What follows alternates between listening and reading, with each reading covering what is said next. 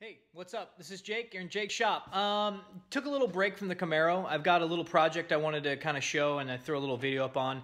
I had a buddy do some really cool stuff, and I'm gonna, as a lot of my videos kind of show, I've got a lot of Milwaukee Tools, and I really love them. So I've devoted kind of a cool sign project, art project that I thought I'd show a little clip on and a little video, do a little video on.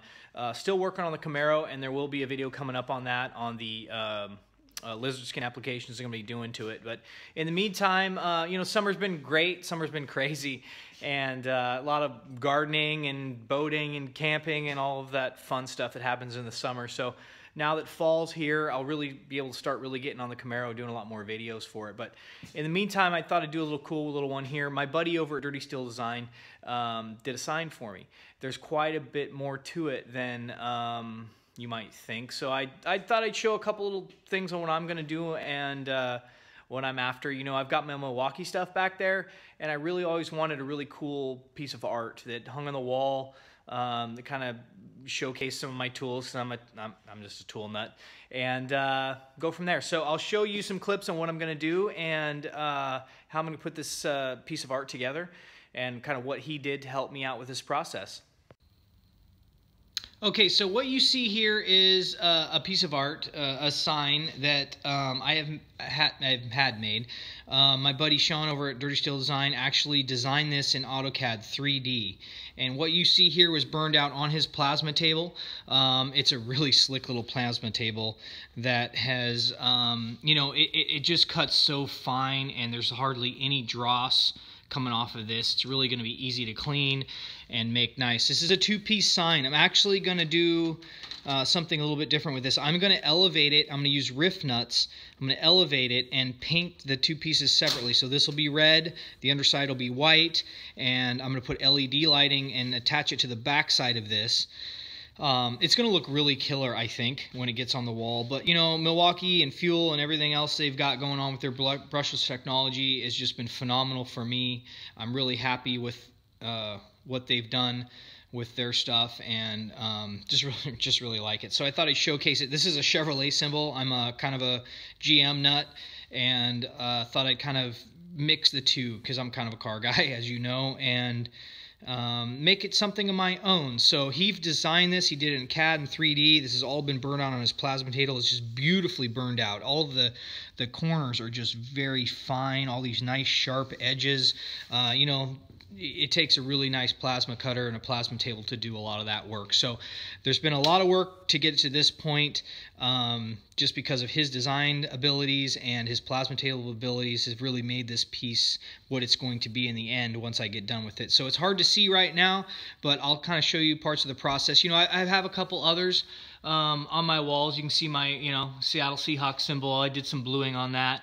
I actually have a nicer one in my house, but that was kind of some of my first attempts. Just some different artwork. One of my favorite pieces of art that we did a while back is my Firebird, Trans Am symbol. This is actually a really big piece, and it's just standard steel. It's flat black on the back and stainless on the front. It's a two-piece. It's been riveted together and put on my wall. I really love that piece of art. That is a big piece, and I really like it. But this sign is going to be a little bit more intense than what I'm about to make now. It's going to be a two-piece with the LED lighting. So first things first, I need to mark this sign out for where I'm going to put the bolts. So basically, I'm going to have bolts along the edge of this, and they're actually going to be stanchion bolts. And the way I'm going to do that is I'm going to use a riff nut on the back side. I'm going to put a rod in and then use a two-piece nut to elevate the sign about 2 inches up off of this. But before it's cleaned, before it's masked off for painting, and I'm not going to do anything crazy. I'm just going to, clean it up, use thinners, do some primer, lightly sand, repaint it. It's just going to be a rattle can job. It's an indoor sign. Don't need to get too crazy with it. It's not going to be a super crazy paint job, but it'll do the job. With when I get done with it, it should be pretty good. But first I need to do is I've marked out these edges 3/4 of an inch back to get my offset back, and then I'm going to put, there'll be bolts in the corner, there'll be bolts halfway point, and bolts here. And first I'll pre-drill my smaller holes, 1/8 inch holes, where I want these bolts, and then come back and kind of show you what I'm going to do with the riff nuts to hold this off of the sign. and kind of at least get the fabrication points of it done before I even bother with trying to prep for paint. So next step you'll see this is I'll have all these marked out. I'll get my holes pointed. You know, I'll just put them in ahead of time, clamp these together, and drill both pieces once for the holes, the pilot holes for the bigger holes that'll go in afterwards.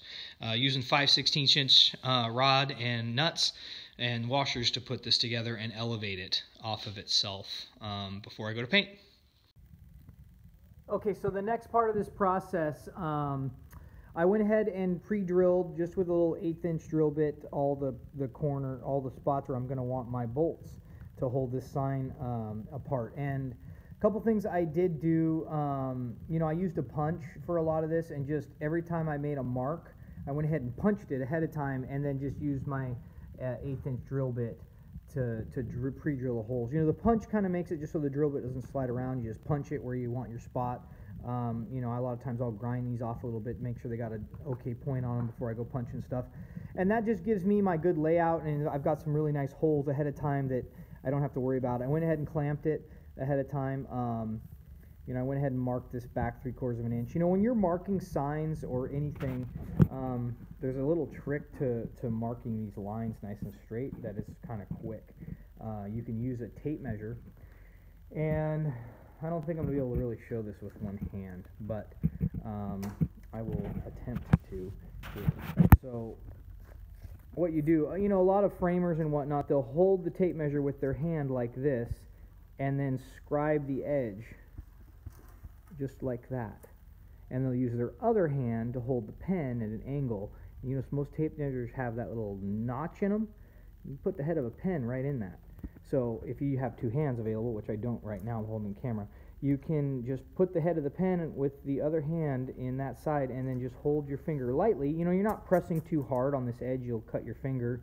But that's a really quick way to mark edges of things.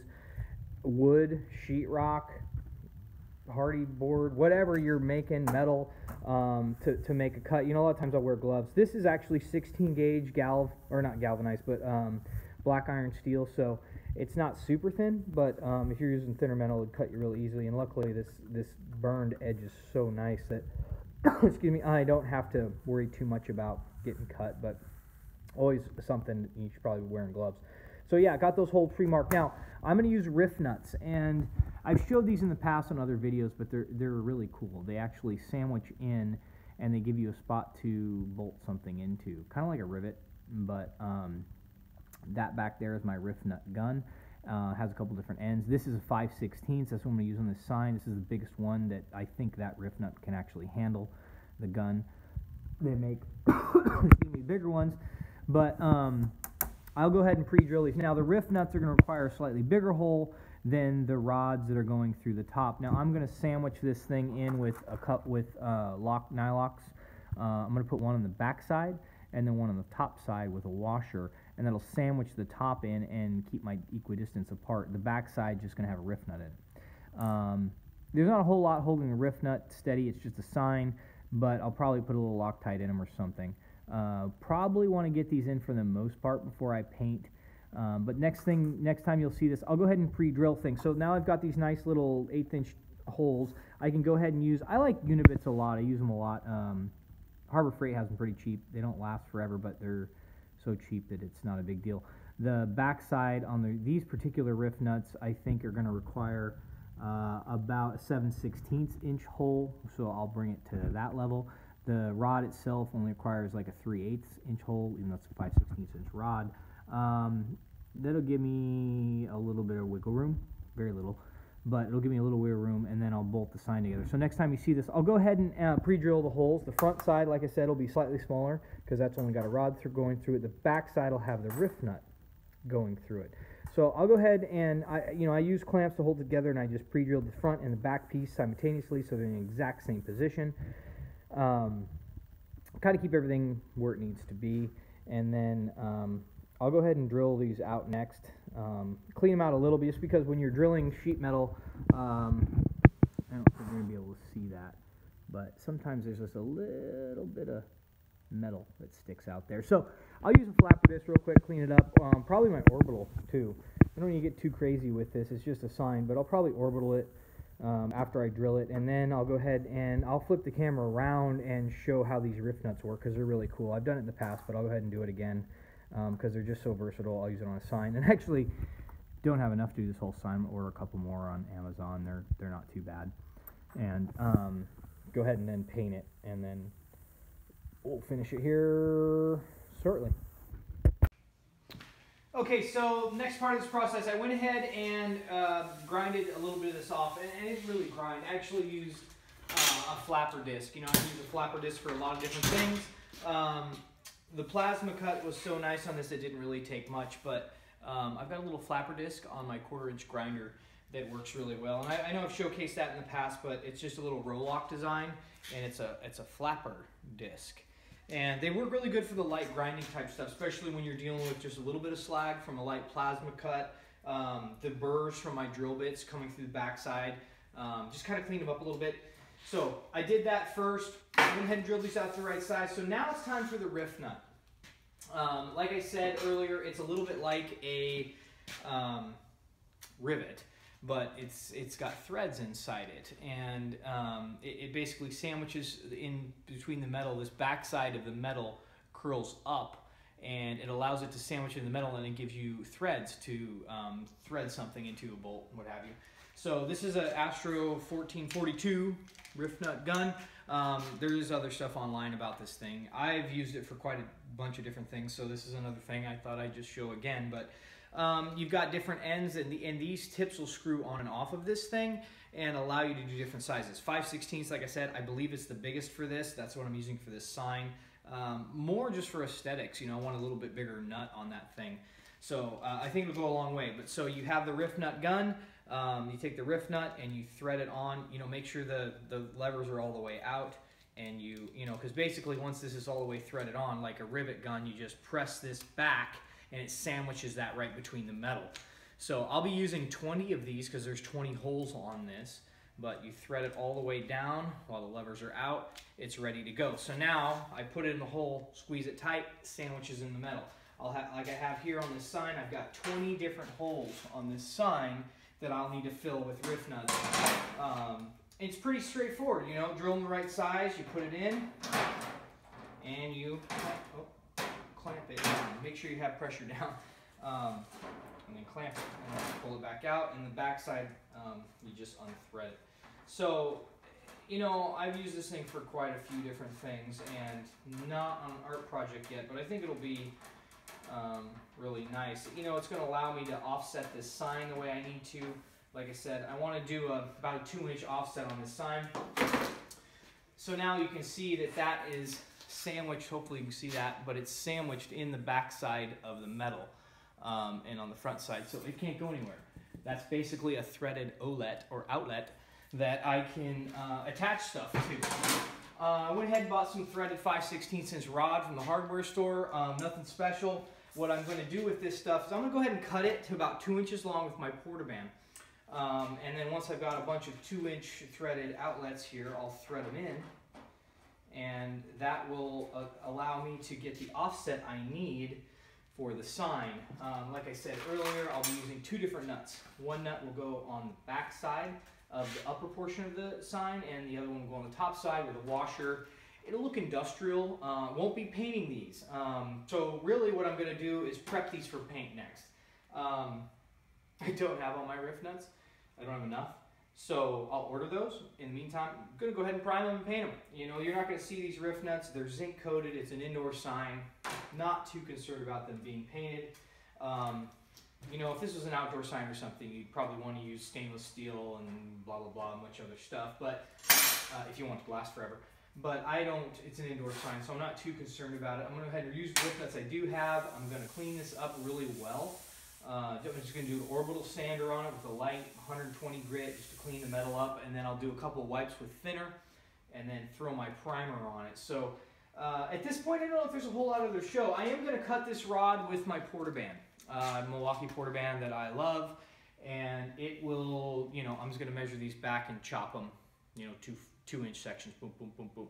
And portaband's really nice to cut. You can cut these with Sawzalls. You can cut them with angle grinders, little cutoff wheels, what have you. The Porter Band makes it a little easier because it's a nice, clean, slow cut, and usually I don't end up burring the edges of these threads to where I need to break out a die set or something to rethread it properly. I can still get the nut to thread on pretty easily. There's actually a couple other really cool tools out there. If you do burr the edge of a threaded rod or nut or excuse me, bolt, it's a cup that drills over the top, and it chamfers it perfectly so that it'll always guarantee you a right thread. Don't have one of those. So because I have a Porter Band, I don't do a ton of this sort of thing. Don't need one. I'll go ahead and finish cleaning these off camera. Next time you see these, I'll go ahead and, you know, when you're painting anything, cleanliness is everything. So after you have sanded it down, cleaned it up, I'll blow everything off with my air hose. I'll mask my table off because I don't really want it covered in paint, just with some paper. And then I'll go ahead and shoot some primer on it. So the next stage of this game is I'll probably go ahead and show the final assembly for the most part. I'll go ahead and prime it. I'm just using rattle can. You know, it's just Rust-Oleum stuff, nothing special, Home Depot special, what have you. I probably don't need primer, but it's cheap, and I figure I might as well just add some primer to it. And then the front of the sign will be red, kind of the industrial Milwaukee / everyone has red tools sort of thing, Craftsman, what have you. A lot of red is insignia and a lot of automotive stuff. So went and got some red. There's a couple different shades. I just guessed. I don't really care. It's close enough. This is Regal Red from Rust-Oleum. I think it'll be close enough to everything else I've got. I'm not trying to be a perfectionist with that. The back side is going to be white. Front, it'll be elevated on here with some LED lighting behind it. So it should look really cool. But this will be red. The back side of this I'm going to paint white, and this I'll paint white. That way, when the LEDs are going to be attached to the back of this, it'll reflect back and hopefully pop through the Milwaukee, so that you get the white Milwaukee symbol with the red Chevrolet symbol, of course, but you know, Milwaukee. It's got the red around, white through the center. So trying to kind of mimic the same type of situation that I've got with my tools and all of my tools. And yeah, we'll just see how this turns out. So I'll finish cleaning up. I'll show a little bit of the final touches up next, and we'll go from there. Thanks. Okay, so I figured I'd show the next steps. I went ahead and painted these. You know, the primer dries really quick. I've got a heater in here, and I've got exhaust fans evacuating everything. So I was able to get the primer on. You know, I didn't even bother sanding the primer. It's a sign that's seen from a distance. This isn't an automotive paint grade by any means, but it'll be great. It'll look really good actually when it's on the wall. So this is the back side of the sign. It's going to go ahead and be gloss white. And everything's primed before then. Went ahead and did the orbital sander thing. Just it was actually 220 grit.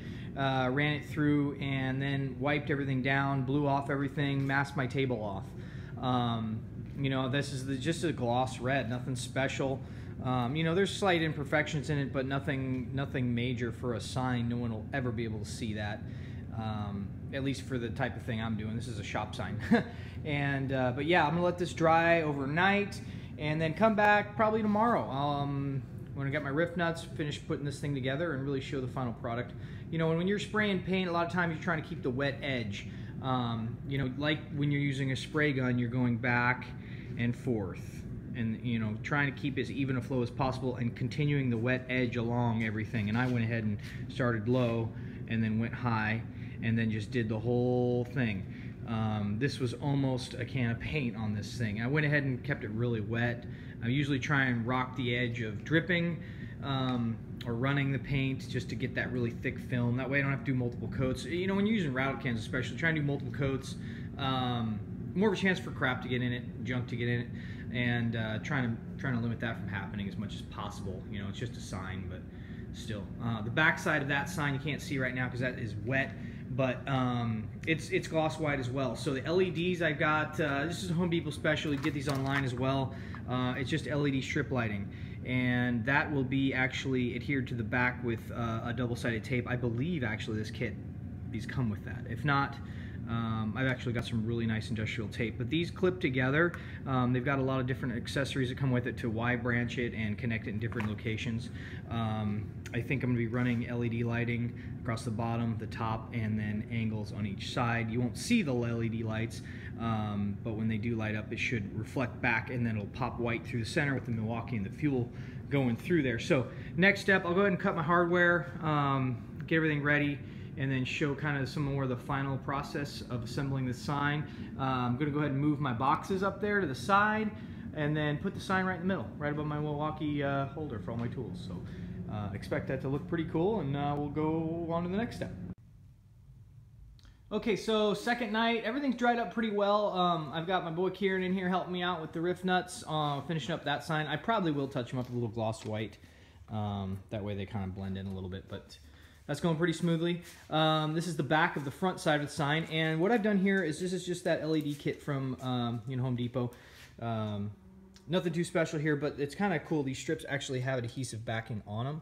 Should be enough. They don't weigh anything. So I've kind of just roughly laid them out where I want them to go. Make sure I've got the wire connectors. This particular kit came with a couple 2-footers, like a little 6-inch chunk, and then a Y connector. So I kind of just used that as a frame of reference to decide kind of how it made more sense to put it together, lay it all out. So what I'll do next is, now that I've plugged it in, confirmed it does work, I'm going to go ahead and adhere these where I want them, and then just these loose wires will all get tidied up. So after it's all laid out, I'll wrap them up in a corner, zip tie them slightly, and I'll use some really strong double-sided adhesive tape to just hold the bundle of wire nice and tight to the back of the sign so you'll never see it.